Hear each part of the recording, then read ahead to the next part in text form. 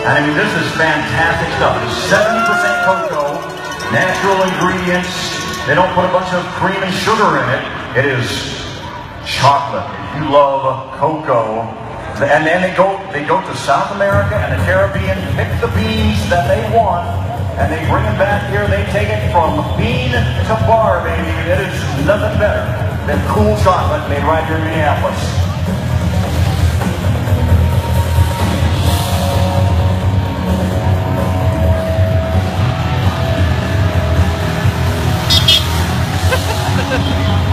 Oh, a little bit of icing as they come around the final corner on the front straightaway here in Minneapolis. Now there's going to be a little bit of a changing of guard at the front of the peloton.